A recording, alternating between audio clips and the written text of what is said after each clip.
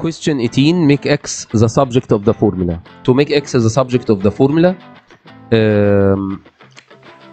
we will send 2x minus 5 by multiplication. C times 2x minus 5 is equal to 3x. Using distributive property, we will expand the bracket. 2cx minus 5c is equal to 3x. Now we have to make x subject, we have to have all x's in the left hand side and send negative 5c to the opposite side. 2cx minus 3x is equal to 5c.